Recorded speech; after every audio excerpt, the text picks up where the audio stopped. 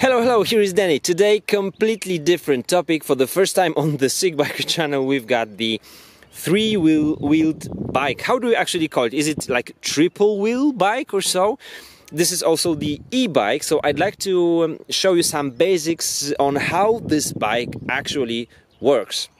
So we have 26-inch wheel in the rear, 20-inch two wheels in the front, and the front wheels are the wheels that we are turning with, right? So this is the handlebar here. The stem, you can see right here, it's inverted, so it's pointing to the back of the bike, and we are turning the bike by turning the front wheels. Then we have the motor, the electric motor. This one that's the version for the our crankset, because this bike comes also with the version that can have motor in the rear wheel. So here are the batteries, one on each side. When one of these gets empty, we can just switch the battery and continue going. We can go up to, let's say, 180 kilometers or so, so it's really cool.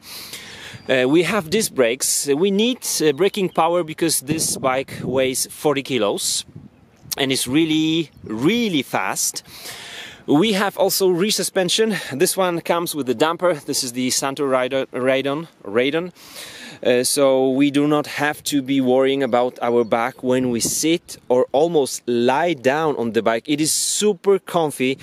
Our head is being supported by this little thing here, and both the rear suspension plus this type of seat for this bike makes it really comfortable, very comfortable. There is loads of space for our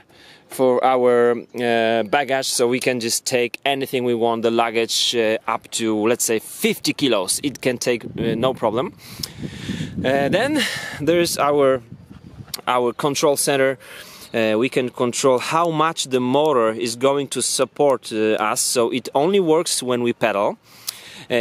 Plus additional little lever, so when we push this one we don't have to pedal, but don't tell anyone, right? Here is the front brake lever. This is the special kind of lever that will operate both brakes at the same time, because we have two wheels. So both disc brakes in the front are being operated by one lever. Then the other one is for the rear wheel, so just one brake, one lever on the rear. And then we have the shifter for our rear derailleur. Here there is no derailleur because we have the Shimano Alfini gears, 11 gears in the hub. So this is basically how it works. You just sit on the bike, come from the front of the bike, sit on it, and then your legs will just point the direction you're going to. It's really cool. So that's it for today. Thanks for watching and see ya.